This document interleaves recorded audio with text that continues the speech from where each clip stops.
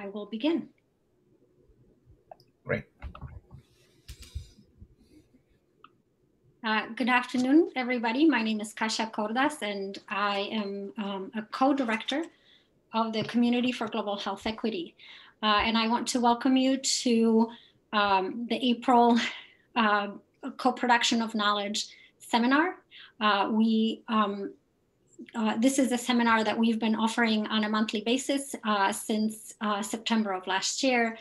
And we are offering it because we're dedicated to the promotion of equity in education, practice, and research. And this seminar is something that's really important to us.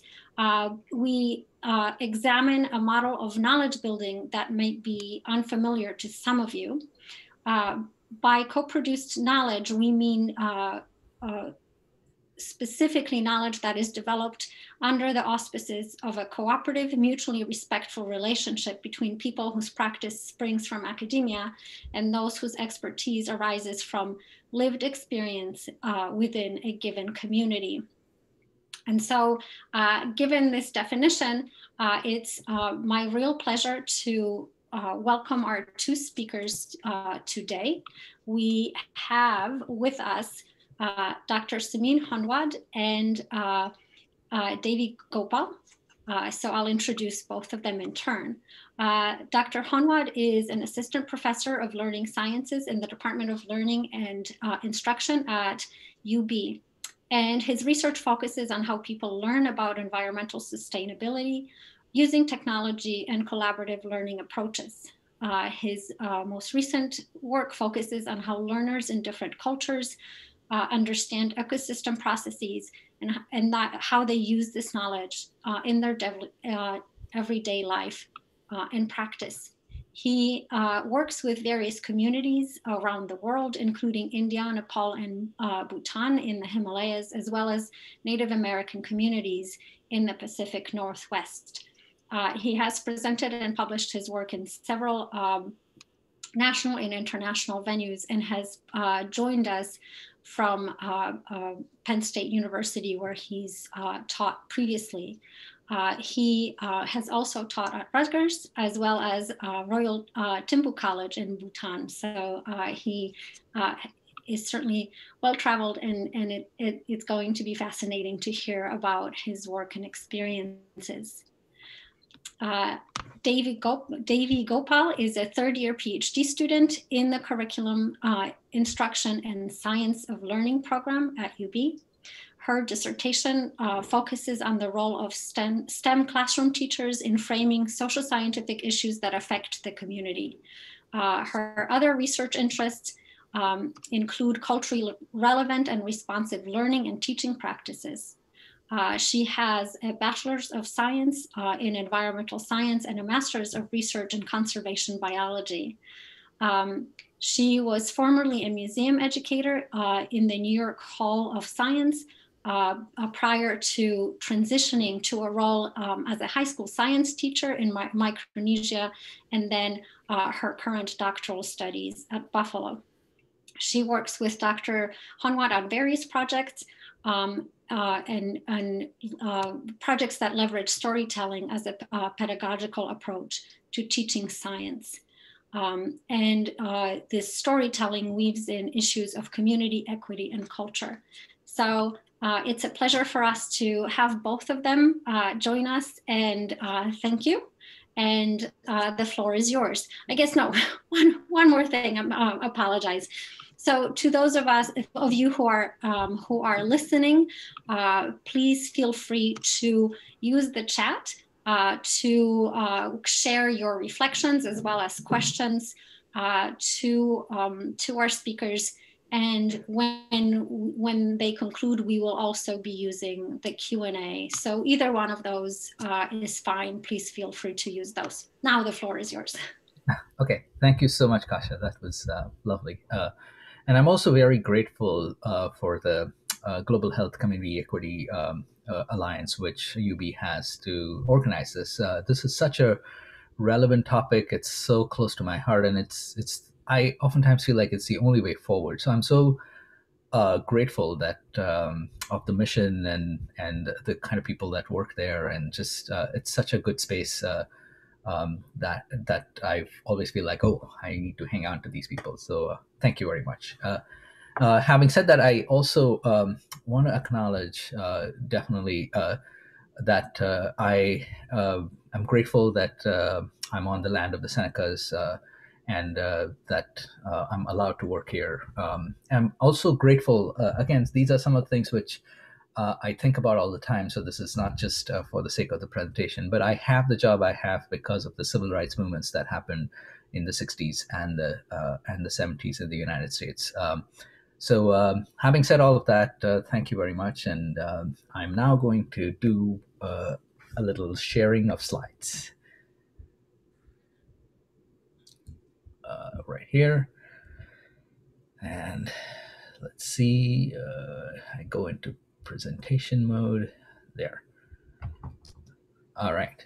Oh, I don't know how that happened. Okay. I'm hoping everybody can see this. So let's move forward. So,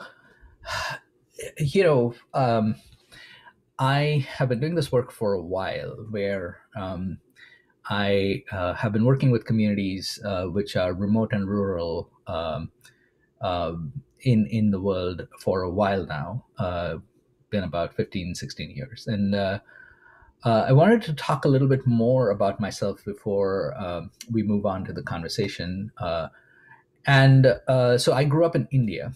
I grew up in urban India, mostly in Mumbai and Pune. So those of you who know the western part of India, you would know that Mumbai is a big urban hub, and that Pune is right next to Mumbai, and it's another urban hub now. And I was a climbing guide for a really long time. I guided people up the mountain in the Himalayas, and that's the Himalayan connection. So when I came to graduate school, I had this whole idea that I wanted to put my research in the Himalayas, and that's how I started working up there in the mountains with a different hat.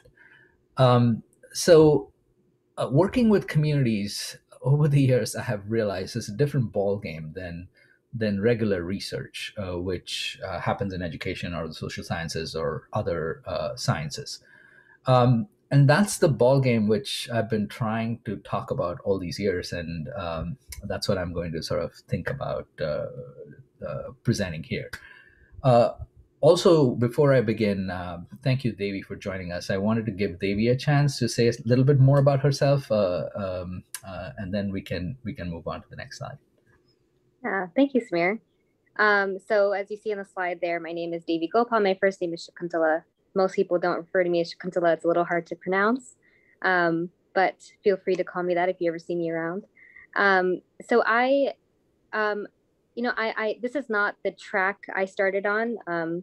As Kasha said earlier, my work revolves around culturally relevant and responsive teaching and learning of science, but my former track was actually down conservation biology, as my master's probably indicates.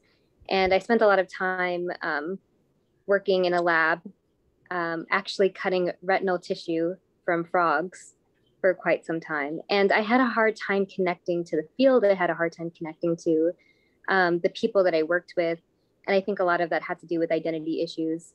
And so I sort of drastically transitioned to becoming this high school science teacher in the Federated States of Micronesia for a couple of years.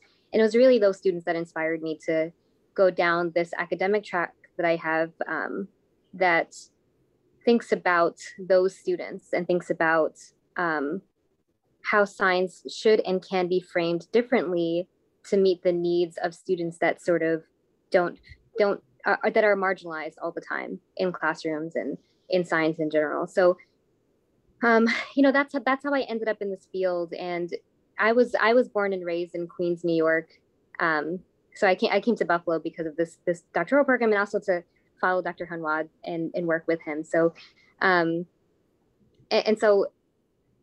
this has been a very tumultuous journey getting here. And in terms of my academic pursuits and my interests and my own identity. So this work that we're going to talk about today, and all work that I probably will pursue moving forward, is super close to my heart, and I feel very grateful that I get to participate in it. So that's a little bit about me and my why I'm here talking to you today with Samir. And I'm going to turn it over now to Samir to take us through the first part of our presentation. Okay, thank you, Devi. So, I wanted to sort of talk about my perspective on why I think co-production of knowledge is important, right? To tell you a story, so my background, just like a little bit like Devi's, is in ecology. I'm a bird ecologist. I studied birds for the longest time, and my master's thesis was in this tropical forests of Western India. And one day I was going up and down it's a small mountain range like the Appalachian mountain range along the western coast of India. There's a mountain range called the Western Ghats, and I did most of my research there very long time ago as a bird ecologist. And as I was going up and down the mountain, I realized that there were these villagers who burned the mountain slopes so that their cattle would have fodder for the next year, because you clear a slope, new grass comes in with the new rains, and that's great for the cattle. So then you could graze your cattle all over the forest. But here I was an ecologist, right? I was like, well, this is out of the fire regime. This is not good for the forest. The bird species I was studying, the great hornbill, were being impacted. And I remember I saw this villager actually throw a little lighted match into the grass to light it up and then burn through the night, so that burn would happen, and then the new grass would come in as the rains came in the following month. And I literally ran towards him and I yelled at him and I put the fire out and I said, what the hell are you doing? And of course, that was when I think back, it's a story that is close to my heart, because it's the story of how ignorant I was. It's the story of how 20 years later I would do that differently. Because here's a villager who's living in that forest, who knows things around there better than I do. And it is my needs as a person living in urban India is why he has to burn the land, because fodder is expensive, and buying fodder from the outside will cost him way too much money. And this is the way he has found to feed his cattle. And that complexity has stuck with me even after about 20 years of that incident. And that was sort of the journey which I would like to highlight, is that that was my first realization to a certain extent, that this is a lot more complicated than what I set out to sort of, or what I am trying to, or how I see it. So power is something which plays a big role in how research is conducted and how urban-rural relationships are formed. And power historically lies always with the researchers.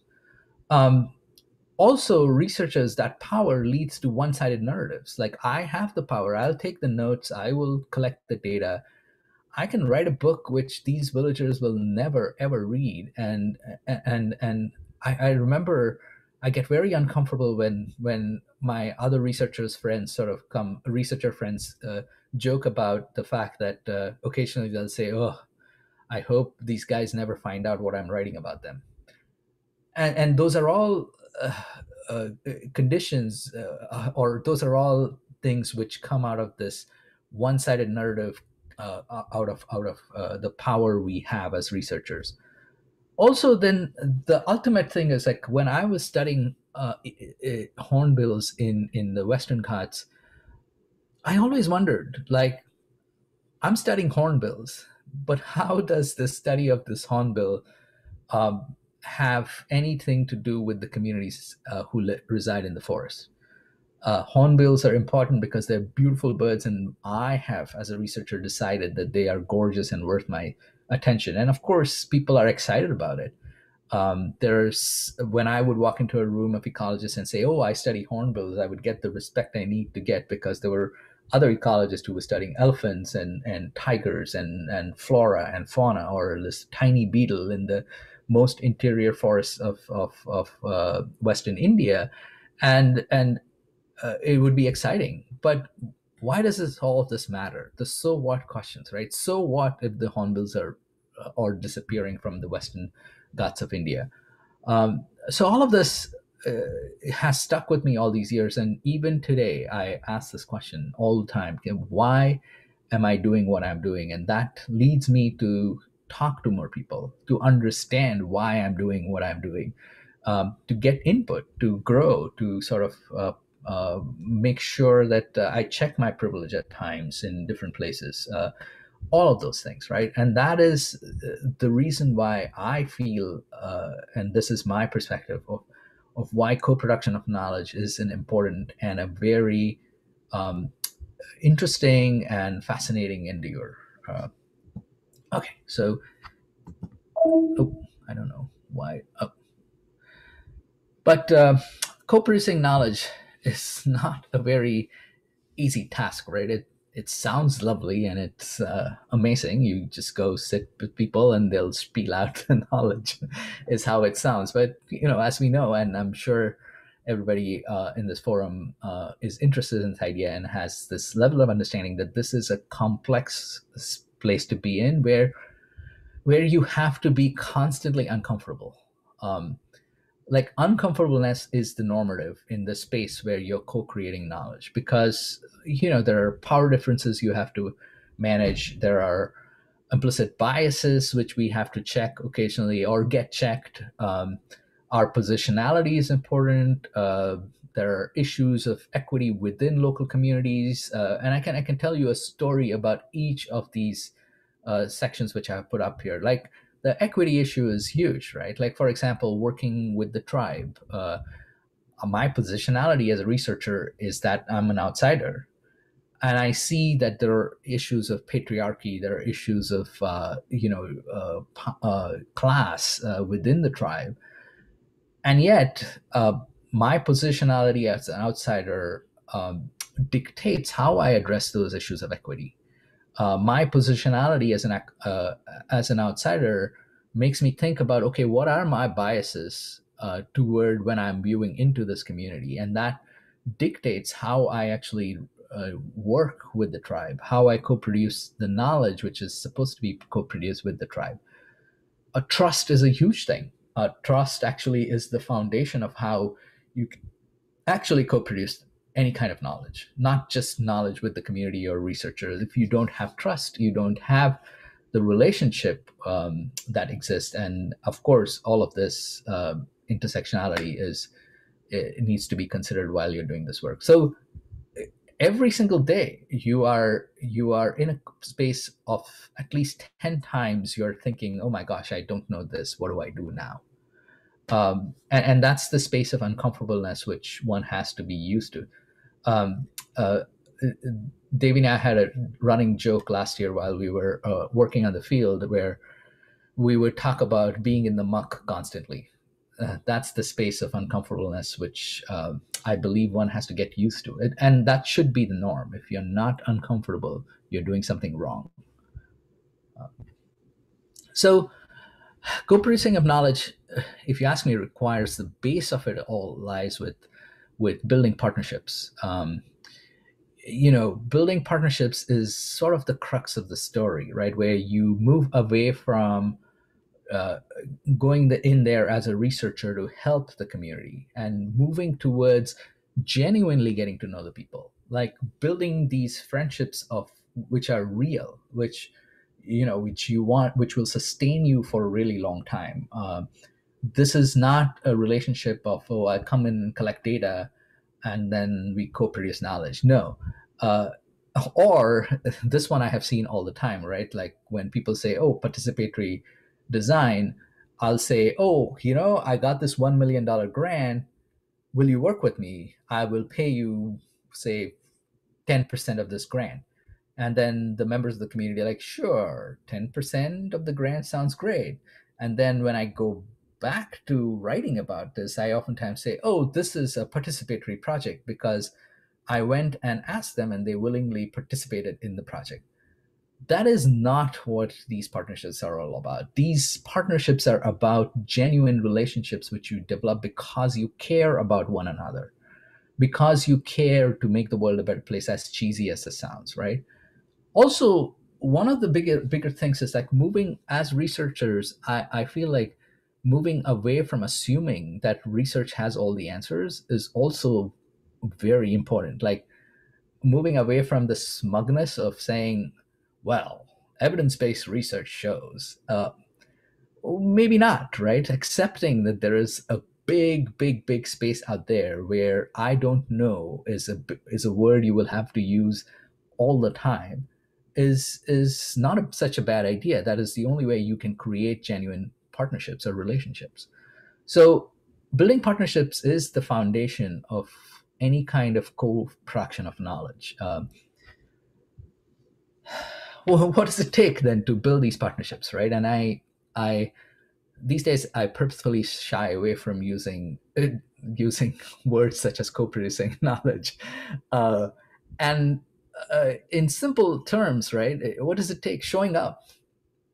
You know, people think that this is easy, but in our busy lives, showing up is a huge thing. You show up multiple times for different things, and just sometimes to drink tea.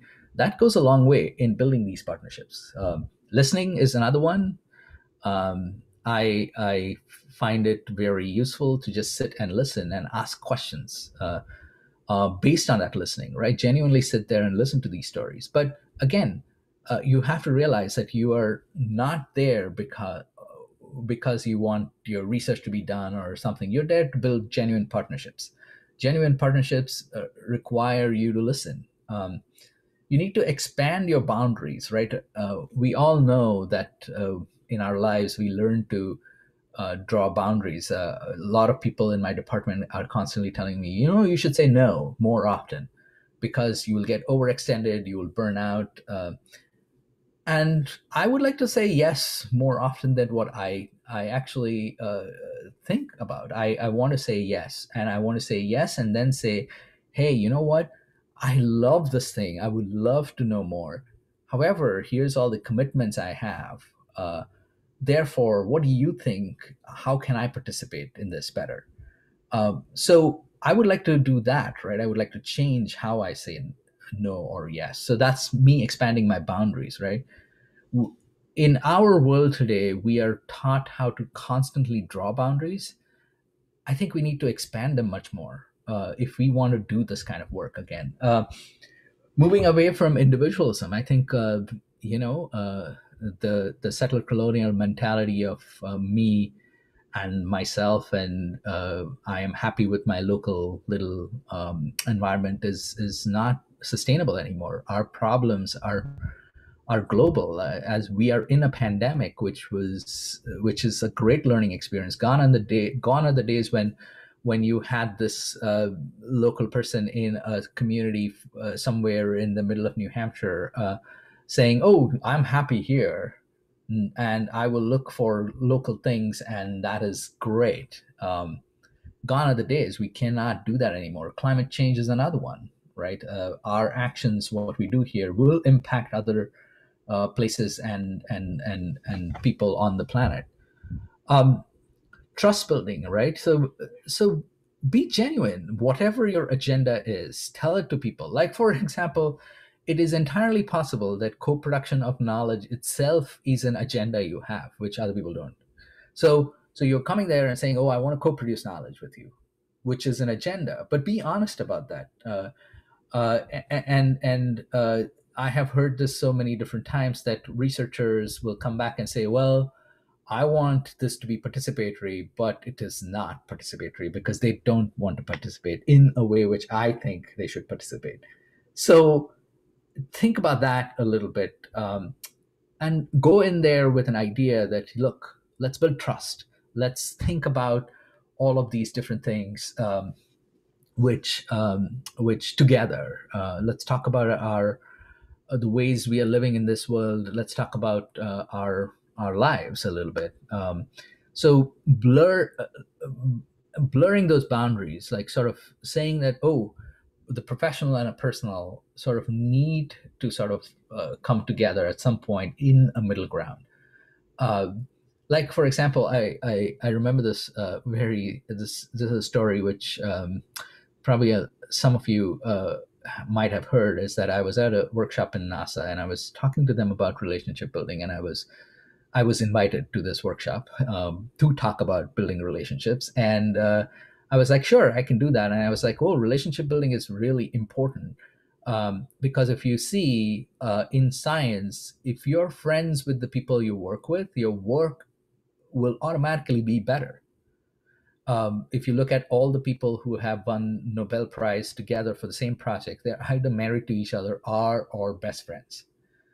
And that friendships are the thing that drives good research. If you're friends with somebody, you will work with them better. Work will be happier. And that was, I had a postdoc at that seminar who got up and he said, she said, that's just ridiculous. You expect me to go and have a beer with my advisor? And I was like, well, yeah, if he's not creepy, sure, why not, right?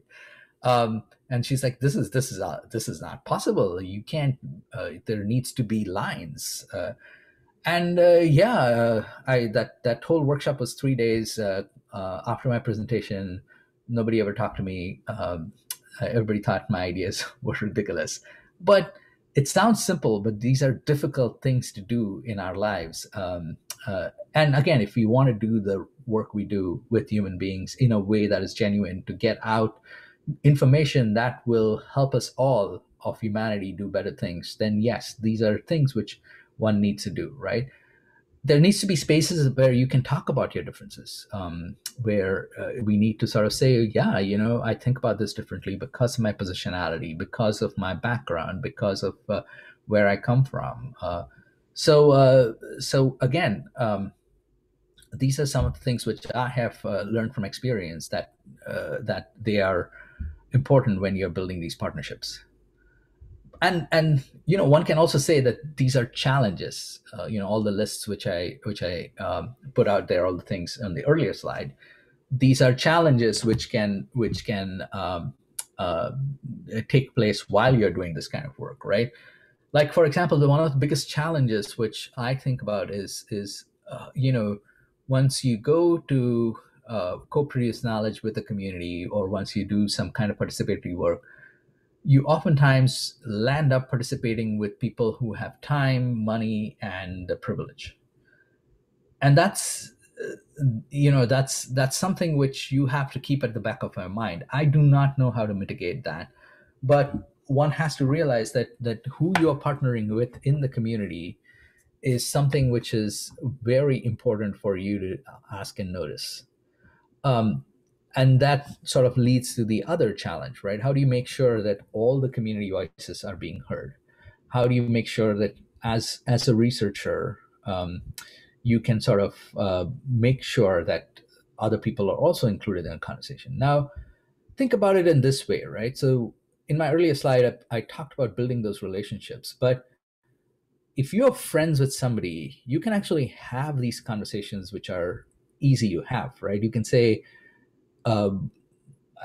over a dinner or a lunch conversation or over coffee, you can say, hey, I noticed that there's these other people in the community who are not included. What's up with that?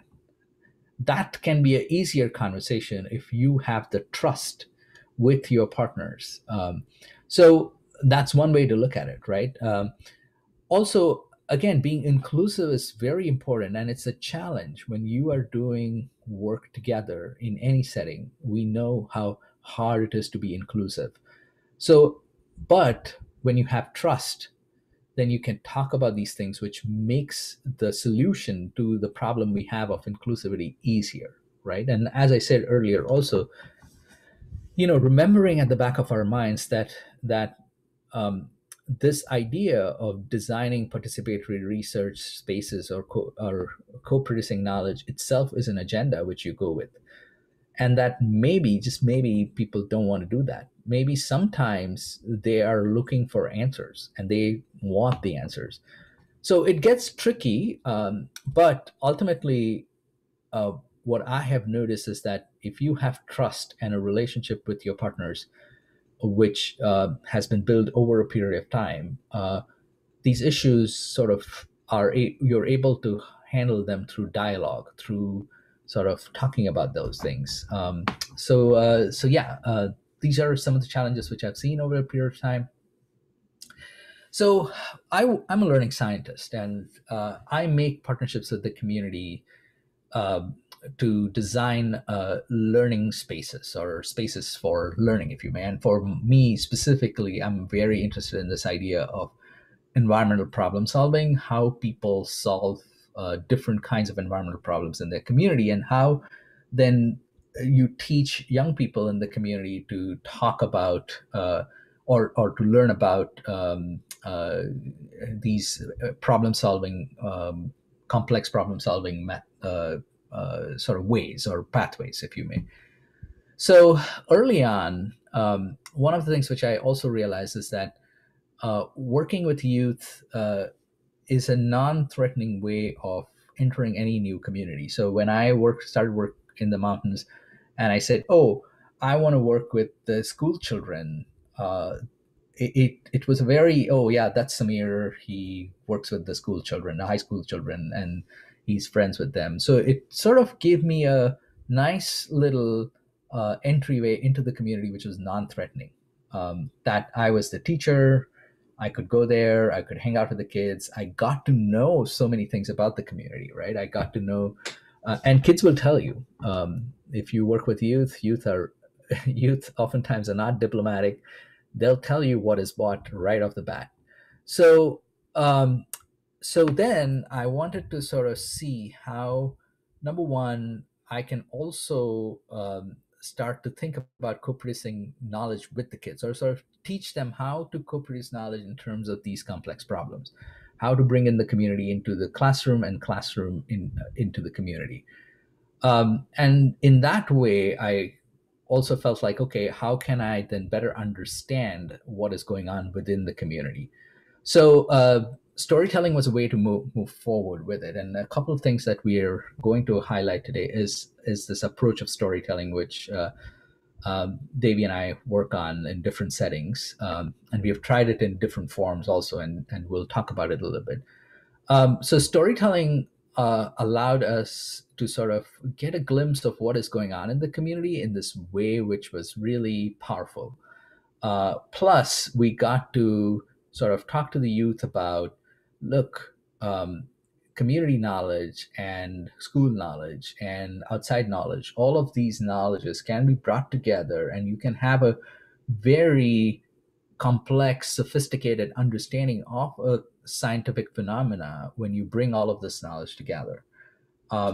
And also, over a period of time, I have realized that when I started working with all of these schools and all of these young people, they took me to their families. I could sit with the families, talk a little bit about education, and then slowly and steadily build some kind of long-term relationship with these communities in the mountains, and also with the Coeur d'Alene tribe in Idaho.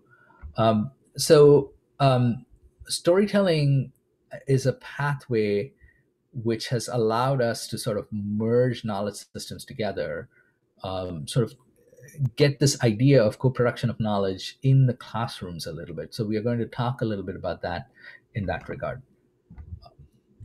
So again, I love this little graphic, and I wanted to emphasize that, why is this important? Again, in terms of why should the kids know about co-production of knowledge? Why should we think about it from a standpoint of learning? So if you look at the blue sort of sea there, that is the time we spend in communities and outside school, while the orange part is the formal education piece. So the amount of time we spend outside of the classroom is way bigger than the amount of time you spend inside the classroom. However, when it comes to science learning or any kind of formal learning, we always say, oh, this is more important than that. But essentially, you want to merge these two things together. That is what co-production of knowledge is, right? Formal and informal need to sort of come together. And they need to complement each other so that your brain makes the connections it needs to make in order to understand the phenomena better. So similarly, if you look at this, right, another graphic which I love always and I use it a lot is sort of the amount of time you spend in your home and community is a lot more than the amount of time you spend in school or your professional life or your work or wherever it is that you go, in terms of formal education. So again, this is in terms of youth. I'm not talking about adults in general, but youth spend a lot of time in homes and communities rather than in schools. So again, co-production of knowledge becomes equally important, like co-production in terms of merging different kinds of knowledge systems together becomes extremely important in classrooms. You teach this to the kids early on.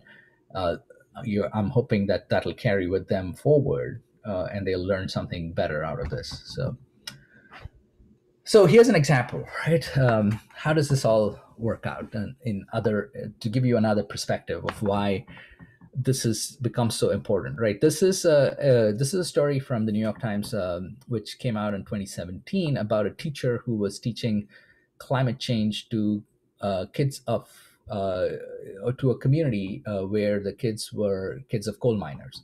Um, excuse me, and the story started with saying that, okay, here's a teacher who wanted to sort of talk about climate change, who's passionate about climate change, but the kids there the high school kids did not care, or students did not care about climate change because their parents were losing their jobs because there was a policy in place during the Obama administration, which was sort of cutting back on the coal rather than keeping going.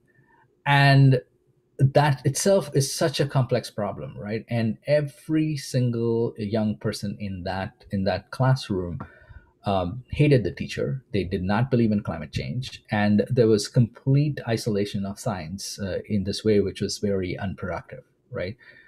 So complex problems demand that we teach our kids to co-produce knowledge, to merge different knowledge systems together. And if we ourselves are not able to do it, I think then modeling that kind of behavior would be is a poor sort of model or an example we will show the kids.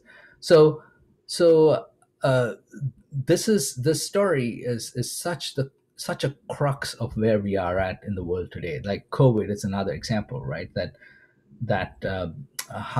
don't know how I have luckily, fortunately, touch wood, me and my family were protected from COVID in different ways because we are privileged, because we are able to sit in our houses and not go to school. So we have a higher amount of protection. We don't have to go out and earn money in order to bring the food on the table.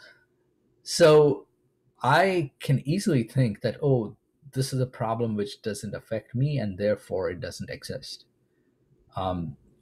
So complex problems require us to sort of bring in different knowledge systems together, bring in different understandings together. And that's why, the co-production of knowledge thing is so important. And we are looking at ways on how we can teach our kids, meaning the young people in the school today, to sort of say, okay, this is an important thing. How can you build these partnerships? How can you ask these questions to your community members? How can you bring in community knowledge into the classroom or into the work you're doing, right? And as a learning scientist, I'm fortunate to say that we've been there's a group of people out there who talk and develop theories around this, right? So, for example, now there's a huge push to build research practice partnerships, which is all designed all around this idea of co-production of knowledge, where you sort of go into a community, may it be a school, may it be a village community, whichever community, and you talk about your needs, and there are processes which are laid out, which sort of think about how researchers can build productive partnerships with the community. And these are some theories, frameworks, which are put out there for researchers to talk about these exercises which they're doing in terms of building partnerships for co-production of knowledge. So I'll hand it over to Devi. Now we're going to highlight some of our work, right? Yes, the first step is to build a sort of a community, and then how do we sort of replicate those models in the classroom through storytelling? So just to give you a flavor of what we work on. So I'm going to hand it over to Devi. She's going to talk about a few examples. So I'll keep it quiet now. Thank you, Samir. So like this slide says, Tales from the Field. So we're going to highlight 3 different projects. 2 of them are, I don't want to say they're complete, but we have some examples of stories that students have created as a result of this process of co-production of knowledge, like Samir has highlighted for us in all these wonderful slides in this discussion. And then we have one project that we're going to talk about that's very much in the beginning stages of building partnerships and what that journey has really been like. So Samir, if you had a slide. Yes. So the first project we're going to talk about is called Working for Educational Equity, Scientists, Artists, and International Design. We've highlighted these initial letters, these first letters, because we call it We Said. So you can see the acronym there. And in this project, this happened just last summer, we recruited students to create comics about COVID-19. So the comics were the stories manifested for these students. So we developed a program that was initially actually supposed to be an in-person design about food systems, but because of the pandemic and all the restrictions that were instituted as a result of the pandemic, we sort of quickly switched gears. And so we developed this program that uses storytelling to examine how students make these connections between science, equity, and community when considering a complex socioscientific problem. So before it was supposed to be food systems, but because of COVID-19 and all the information we were learning about how it had been affecting communities inequitably and how it had been altering everyday life, we decided to use that as our complex socioscientific problem. So this program was 3 weeks long. It engaged 13 high school students from India, the US, and Mexico. And all of these students were recruited through these long-term existing partnerships that Samir had. And was able to extend this opportunity to students that they knew would be interested in creating comics about some scientific issue and considering these social aspects. So if you go back one more, Samir, not yet. Sorry. It's okay. I hope I can go back because I may not be able to. Okay, great. Ooh, thank you. So just a little bit more information before you see that slide. We had students do a little bit of local research. So when I say local research, I mean we had them talk to their family and their friends. We had them do some research online and read articles about how COVID-19 had been affecting their communities. Because again, those students were from a wide diversity of places. And then we had these conversations over the course of 3 weeks that focused on these scientific, community, and equity elements of COVID-19 and how it had been affecting all of these people differently. So they developed storylines and then comics that they either drew or created using a software called Pixton. And what resulted was these complex narratives that did in fact weave together culture, community, and science. So I'm going to show you 2 examples. And Samir, go ahead. Why don't you go ahead and advance that slide?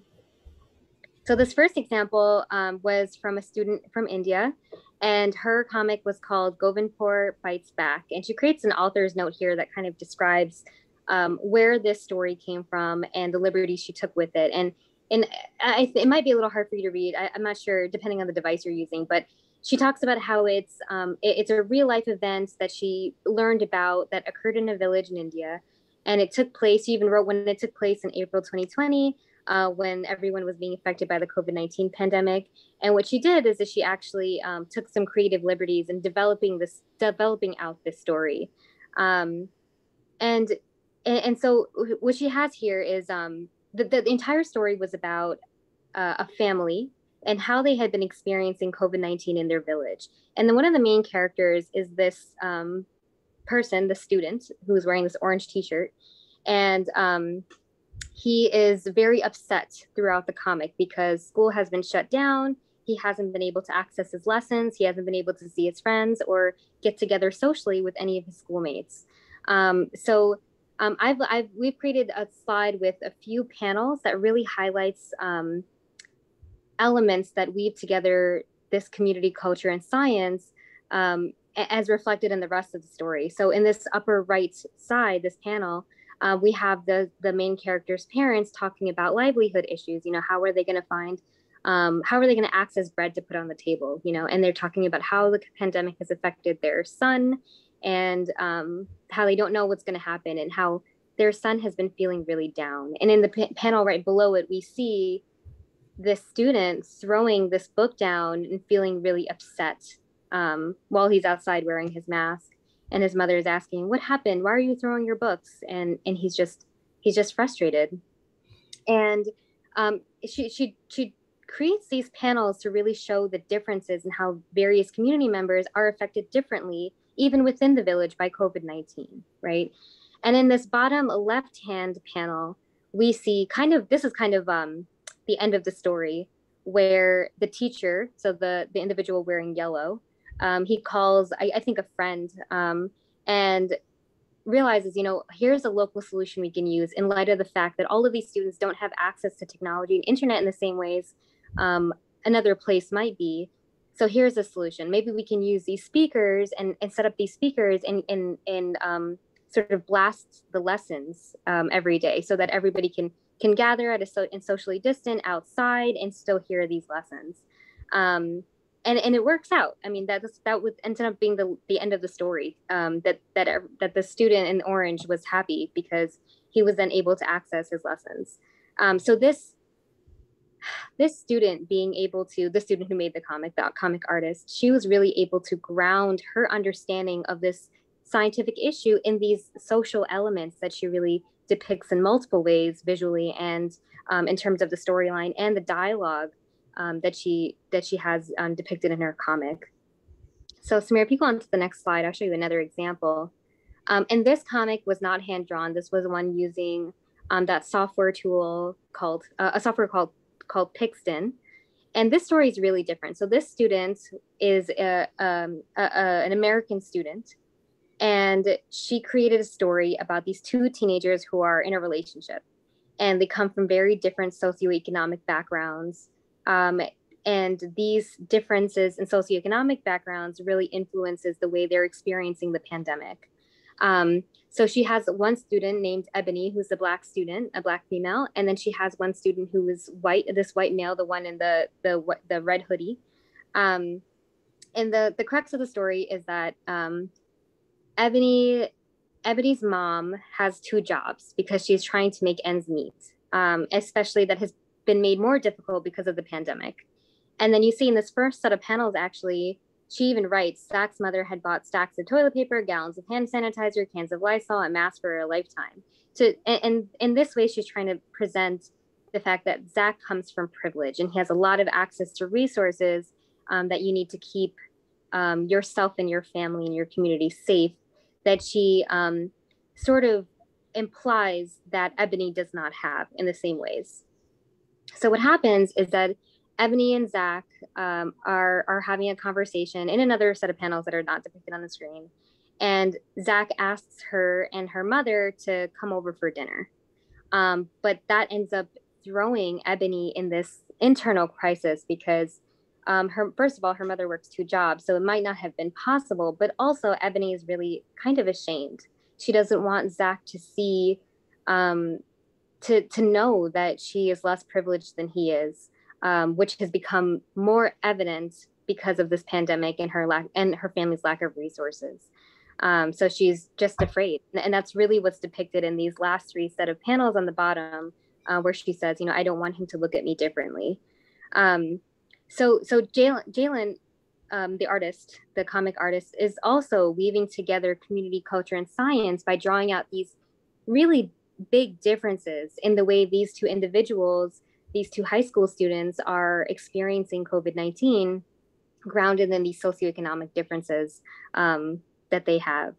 So it was just such a wonderful set of weeks because we had students that come from such different backgrounds that were able to share with one another how their lived realities have changed. And in talking about how their lived realities have changed, they were able to talk about what their lived realities are in their different cultural contexts. And so, this opportunity to build these storylines and these comics allowed these students to see how these scientific phenomena are really intimately tied to our realities. And how those realities are different based on these intersectional identities that we carry.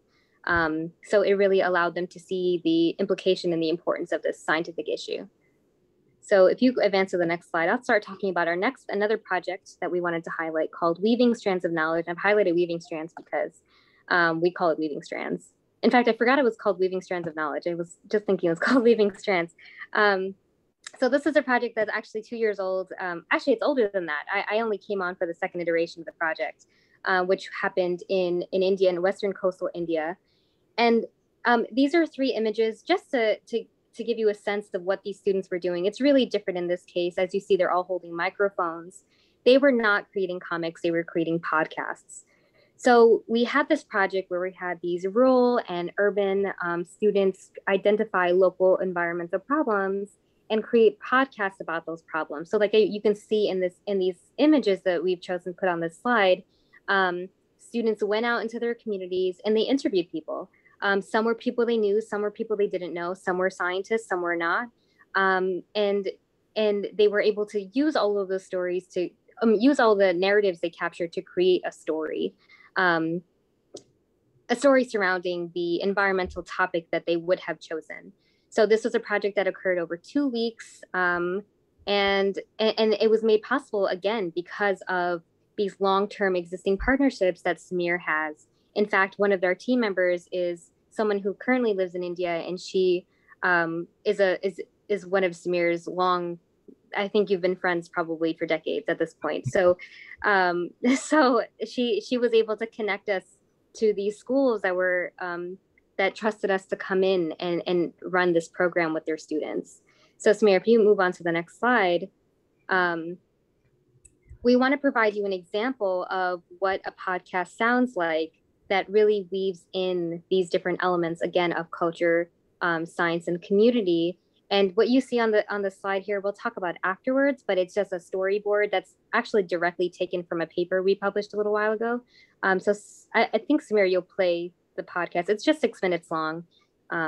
Yeah, as you said, we may not play the whole thing, but I'll have to stop sharing and then move to the podcast. So sure. So while you do that, I'll talk a little bit about it. So we'll play maybe the first 3 minutes of the podcast. I think that's more than enough time to hear what the story is and how they approached talking about, in this case, urban deforestation in their community. So it was a group of students, and they. Oh, no, it's okay. It was just a group of students, and this is just one of many, a couple of podcasts they created. And we're happy to share the link with you if you're interested in listening to the whole thing. But Samir, go ahead. My name is Mirosh. My name is Nolan. We are Team Anti-Deforestation. We go to Bharatya Vidya Bhavan School. We live in South Goa. Goa is known for its beaches, architecture, and peaceful environment. Tourists come to Goa to escape the stresses of life and enjoy food like fish curry, rice, and choris pav.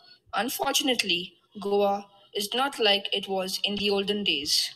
In the past, Goa was less populated, had fewer houses, and had more greenery and fields. Due to the development of the state, the experience of living in Goa has changed. The days are getting hotter and nights are getting cooler. There has been a decrease in animal and plants and a loss of their natural habitat. So in order to learn more about this issue, we decided to talk to people about deforestation in Goa. First, we interviewed an ecologist named Shraddha to understand what deforestation is. Deforestation is introduction of exotic species of plants, which competes with the local and the indigenous variety of species, and it does not really allow the local species to grow comfortably. Next, we talked to people to learn about Goa in the past.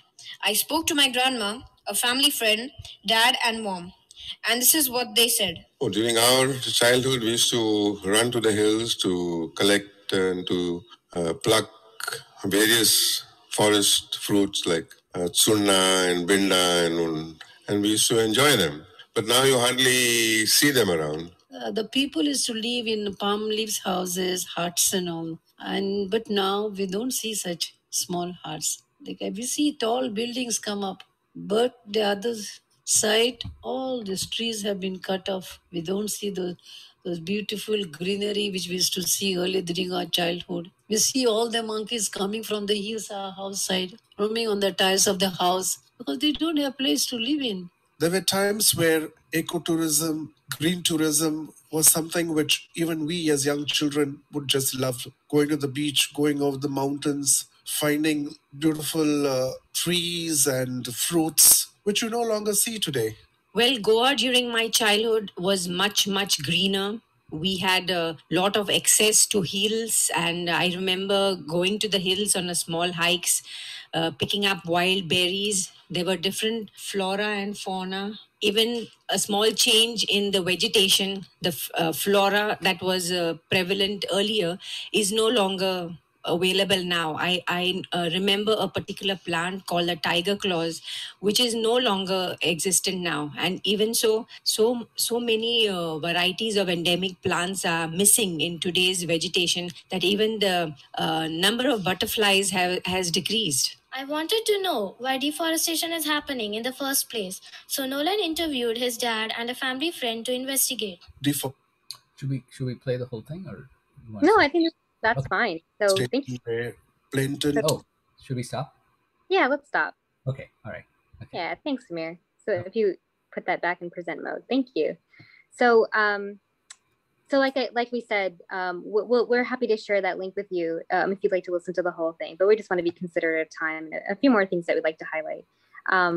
But so what this schema here shows you is literally what the story map was for how they decided to talk about this scientific issue of urban deforestation. You know, they started with Shradha, who is a scientist and a team member on the project.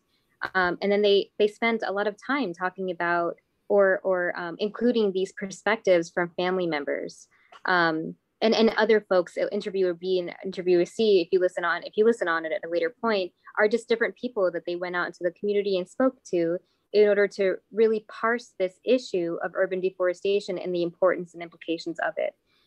So as you see here, you know, they were able to weave together lots of different knowledge about this very scientific issue, and weaving together perspectives from people who have very important perspectives, but are not typically regarded as experts.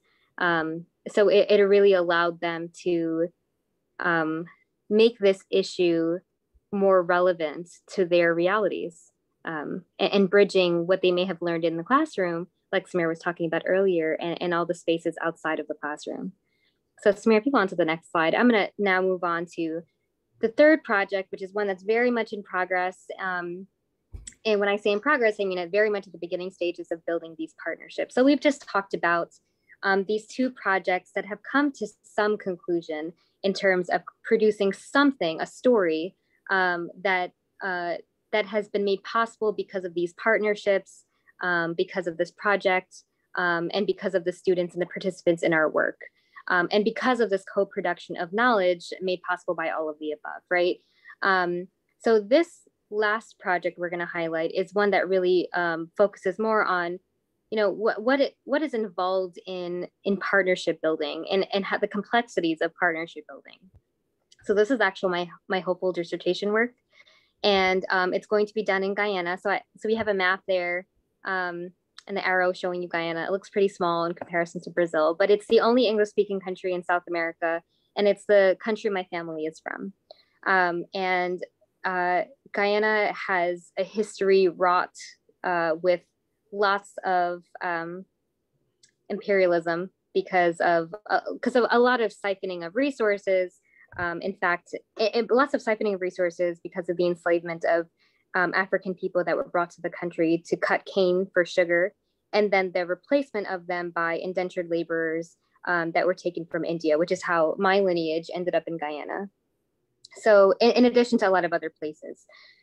So what my research focuses on is this massive amount of oil that they found in the country. Now, it's a huge amount of oil. It's so much oil that one thing that has stuck with me in a talk I attended about this oil issue is that it's so much oil that it's more than Venezuela had at the height of its economy. So I've showed you here three headlines of articles taken from Forbes, taken from the the Wall Street Journal, taken from Open Oil, that just kind of shows you what a big issue it is. So I'm interested in examining how teachers frame this scientific issue in their classrooms and what they use to frame it.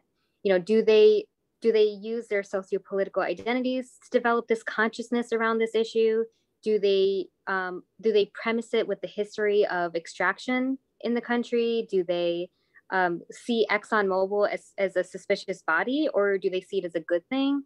Do they see it as an opportunity for folks to have jobs, because Guyana is an extremely poor country in that regard? You know, what goes into those conversations, if those conversations are happening at all? So I'm hoping to build some narratives that describe how teachers see these issues, see this issue. So Samir, if you go on to the next slide. So I'm in the process of forming these partnerships, and you know, Samir has highlighted this process of needing to show up, really listen, expand your boundaries, move away from individualism, build trust, and really talk about these differences.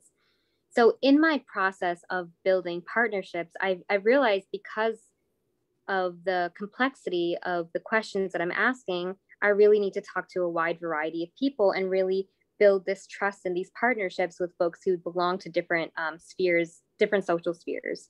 So we have here a circle that represents governmental, one local, one academic, because for the Ministry of Education in the country is a federal body.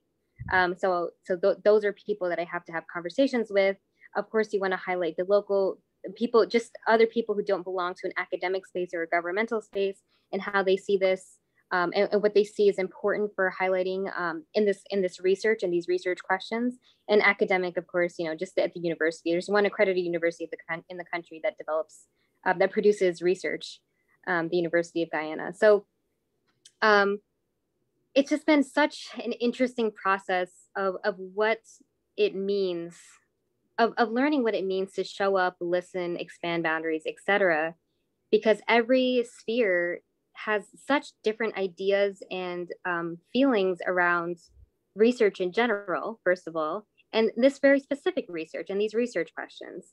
And just to really ground this, you know, one of the conversations just the other week I had with someone, a governmental person, you know, the advice I received was to remove the word political from the entire, from the manuscript. You know, they want to make this apolitical, and they really want to focus on the importance of moving away from didactic teaching practices.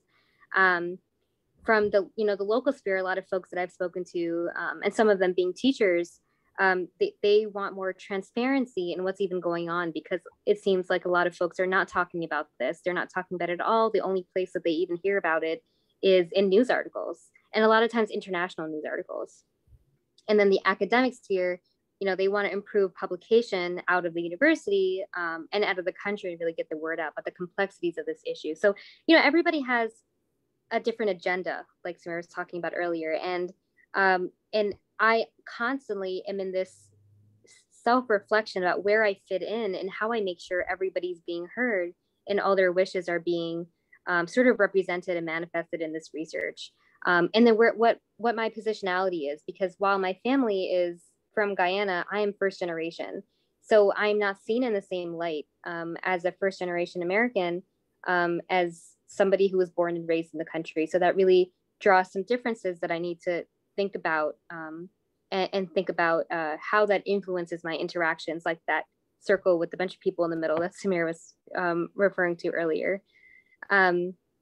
Yeah, and I've just had so many experiences that have already been so unexpected. You know, one of the first relationships I formed was with the former national science coordinator, and we spent hours together on the phone, in person, where she just talked to me about her life and her daughter, and why she actually left the role she left, and why she left the country, because actually I met her right as she was migrating out of the country, for a lot of really important reasons for the research that I'm doing. And, you know, I spent hours on the phone with her daughter, offering her daughter some advice about college, because her daughter now is attending Fordham University in New York. So that's fabulous. But, you know, it's taken more than I think many folks are willing to offer to build this trust and build this relationship. But it's turned out into this not only beautiful friendship, but it's also, you know, she has been one of my primary contacts for getting in touch and building trust between these other bodies and these other individuals that now I'm in constant, infrequent communication with. So it's taken a lot of time, but important time. So I have these little arrows here to represent that it's a it's an iterative process. You know, you're always needing to show up, you're always needing to listen, you're always needing to expanding your boundaries. It's not a one and done deal. You're not just doing it for the beginning of the project and then it's over. So yeah, so that's been my story with building partnerships, and that those two other projects are some stories that Samir and I share in terms of projects that we've both worked on and how that's panned out. And yeah, so that's, Samir, if you move on to the next slide, you know, that's pretty much our presentation. And if anybody has questions, we welcome them. Thank you so much.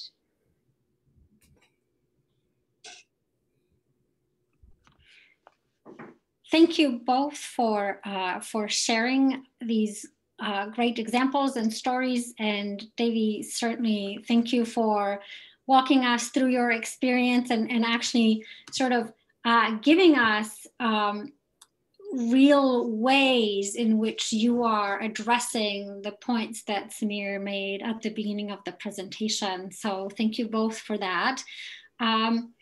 We want to open this to questions and reflections from our audience. You know, anybody should feel free to type their questions into the chat or into the Q&A. So we want to make sure that that your questions are addressed, and if you have any reflections to share from your own experiences, then please go ahead and do that now. And I don't want to monopolize the time. Oh, we have one. So this one is from Leah. With regard to financial incentives, how do you ensure participation is genuine while respecting free time is a luxury not all have? It's a great question, Leah. I love that question because I talk about this all the time. And Leah, thank you very much. Time is precious, and one has to realize that time is so, you know, this idea of free time, right, is so interesting to me, because oftentimes, yeah, you're absolutely right. So this is my job, and I can just say, oh, I am going to go and find out how these people in so and so community is going to live life. And I'm like, oh, let me go and have coffee with them. So of course, they're busy individuals. That's where the blurring of the boundaries becomes really important, right? So you have to sort of think about things in their time, right? So for example, you may not work 9 to 5. You might have to work after 5 or on the weekends or whenever they have time, right? So I would go to the mountains and I would be like, oh, could we talk tomorrow about this issue we are doing? And then they would be like, yeah, sure, come between 9 and 10 in the morning. And I'd be like, okay. And then I would go there and they'd be doing other things. And then I would actually have to wait till 12 in the afternoon. And then they'd be like, oh, we're so sorry, have lunch and go. And then I would be like, my entire day would be a wash, right? So absolutely, like managing that time is something which is really, really important, really, really something you have to think about all the time. You have to run those, balances of things, and also, or you have to sort of balance things out in different ways. But that's where sort of you cannot think of this as in the normative way we think about work. And that's why I highlighted those things earlier on, that this is not, I hate to use the word non-normative, but this is something which researchers have to realize, that things will not happen on your time. Things will happen on other people's time. When I started my work in Bhutan about now 15 years ago, I remember going to the country and I would sit for hours waiting for people to come and talk to me. And at one point I started questioning well, is this worth it? What am I doing here? Am I interested? Until I found the right people to work with. And once you have that trust, then things become easier, right? Right now, I'm able to fly into Bhutan, get whatever data I want to get, come back, talk about it the way I want to talk about it. And my partners trust me. My partners trust me that, or the collaborations I have, there's a lot of trust there. But I had to do the work beforehand, right? Yeah, I had to go sit there. So yeah, this is a very good question. But it is a tricky one. And that's why you really have to be invested. You really need to like your work. That's the other problem, is that you really need to like the people you are with. Otherwise, it's going to be a burden. And if it's a burden, then it's not going to be genuine. You are going to sort of not like it. So yeah. And then financial incentives. Yeah, money is always something which is a challenge. But it's also, and I'm not like, just to put it out there, I'm not like one of those people who's like thinking glass half full all the time. Just so you know, I'm very cynical about the world. But I take pride in like getting small amounts of money and doing big things. I have realized that it doesn't take a whole lot of money. If you have the good relationships that you have with people, it doesn't take a lot of money to do, like the project Devi highlighted on the comic book thing. It literally was less than $500, I would say, maybe a little bit more. And I could pull it out of my professional development last year and get it done. But it sort of secured the partnerships I had with a lot of the principals in India and in the South, which actually they were struggling with what to do with these kids now. So we were like, oh, we'll take them off of your hand for like a month, and they were excited about it. And all the kids showed up. It was a volunteer program, and everybody showed up. And kids in India worked at night. Kids in the United States got up at 8 in the morning, which was crazy. They were there every single day at 8 in the morning, and it was wonderful. Of course, yeah. So these are important things to consider. But if you really like the work, yeah, it's a balance which you have to sort of negotiate all the time. There's no easy answer. So sorry if you were looking for a silver bullet, but there is none. Thank you, Samir. Before I move on to the next question, Devi, do you have anything that you'd like to add? Yeah, I'll just add that I think that's very much the value of co-production of knowledge. There's an investment from multiple bodies in this research or this project that you are developing in partnership with these individuals. And you'd be surprised how much of an incentive that is for people to be able to be heard and for their voices to be valued. Thank you.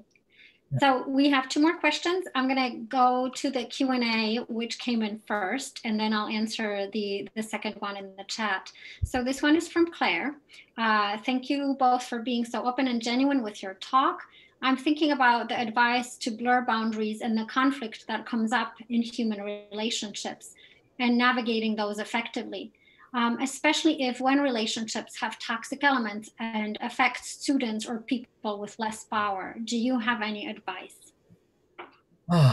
Yeah, my gosh. I don't have advice as much as I have experiences. So, thanks, Claire. Thanks for coming. I also see Jessica there. Jessica, by the way, was a big part of the We Said project, Jessica Skates. And she was a very integral part of the comic book project, which we did. So thank you for that. So, Claire, so, Claire and I, we've talked about this a little bit, but like one of the other grants which I run, I run in the sense I participate in as a PI, it involves Native American communities in the Pacific Northwest. And And that is one of the most diverse projects I have participated in. We have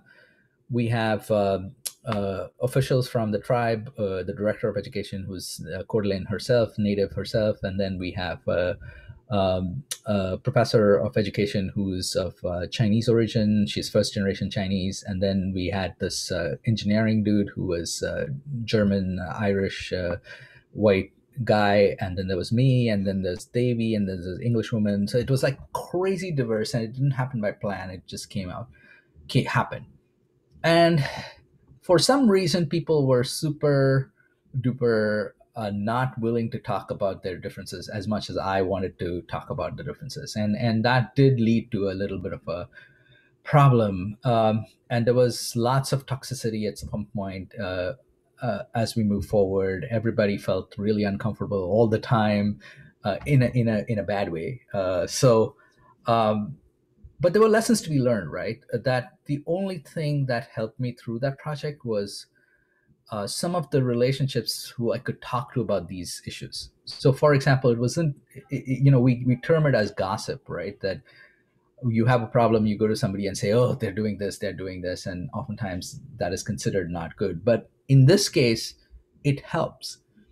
When you ask for help, that, hey, look, I am at the end of my rope, and can somebody else help me? I talked to a bunch of people. What should I do?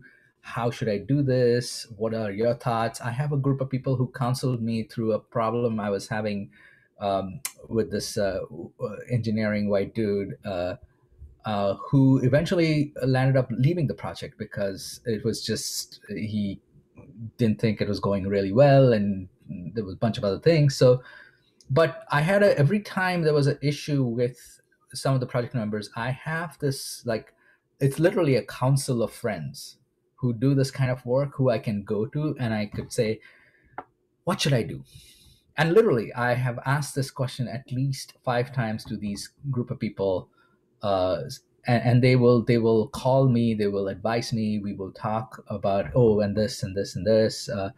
So having that council of friends which will help you do this work is really important. Your core group of people, and that takes a while, right, to build. And also being willing to ask for help. I think all of us are trained, and that's where the individuality and the settler colonial mentality comes in, where you're like, oh, I'm not going to ask for help because I can do this by myself. Asking help means that you're weak. I think let's move away from that. You do not know everything that is happening when you enter a world like this. And accepting that is very humbling. So saying, look, I'm at my wit's end. What can I do? Is extremely important. And it's really hard. I can assure you that much also, especially after you get a PhD and you have a large NSF grant and you are like, oh, I have a $1.4 million grant. I know everything. It is bloody hard to sort of be humble and say, you know what, Claire, can you call me? I need to talk.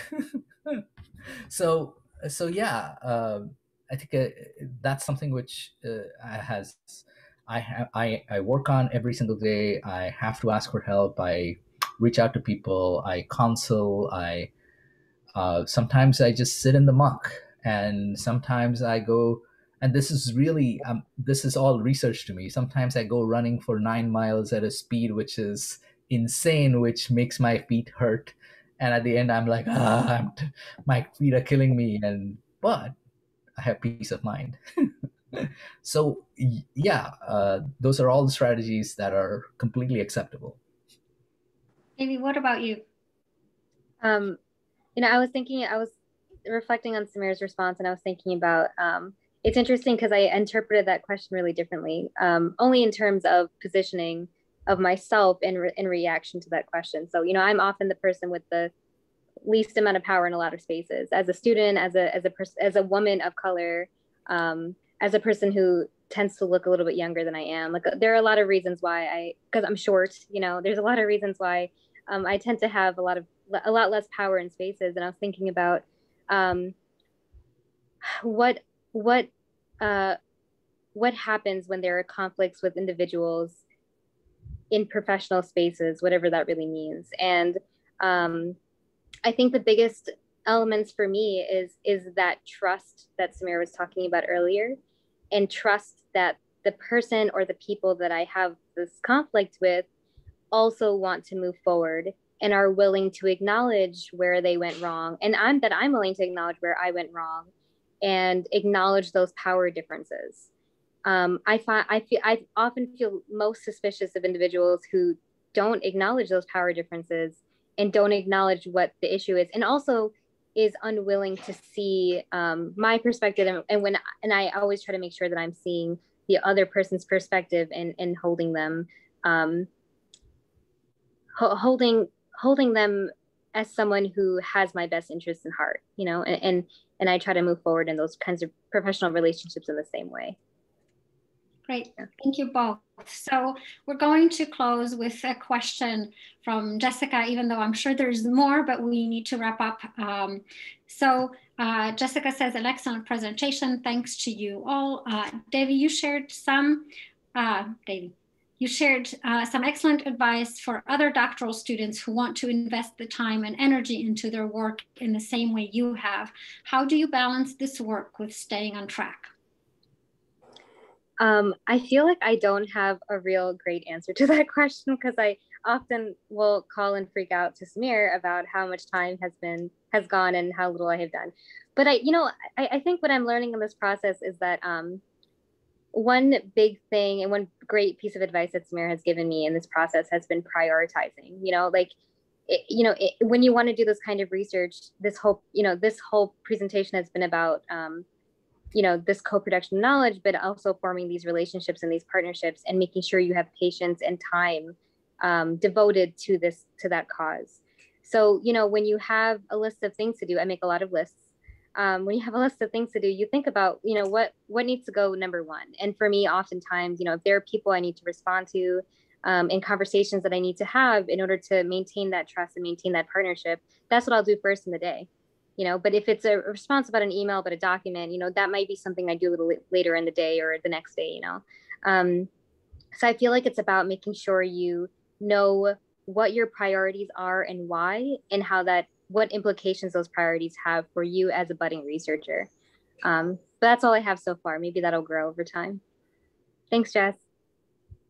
Wonderful. Well, thank you both for joining us and sharing as our attendees have said so wonderfully and candidly. And thank you to our attendees for their great questions.